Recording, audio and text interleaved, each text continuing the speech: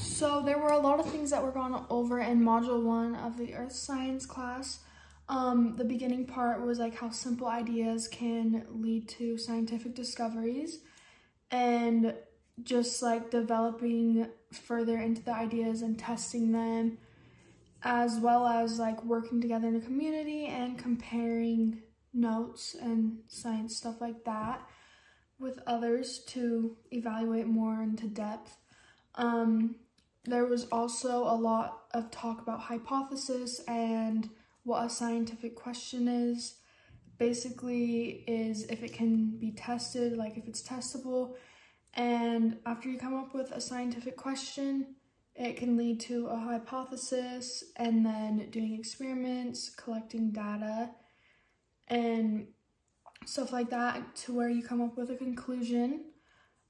There were lots of other things talked about, like theories and laws, how those are developed, and there was also talk about biology and geology, which is like the study of rocks and earth, and then biology, the study of life and like animals and organisms and like stuff like that. So maps were also a big thing that was talked about, of like longitude and latitude, stuff like that, and how maps can be shrunk down to certain scales to fit more information on. There are also things like human error and stuff like that that can easily mess up an experiment and cause it to not be 100% correct, which is why it's helpful to have a community where other people are testing things out and it's not just your own.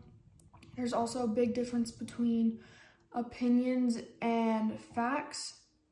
So those need to be like evaluated more so people know what are facts and what are opinions, or like what's true and not. It's also gone over about SI unit of meters and how we use that a lot in science, as well as when doing experiments, how we change the independent and dependent variables to further the experiment and just test everything out to get a conclusion, which can turn into a theory or a law.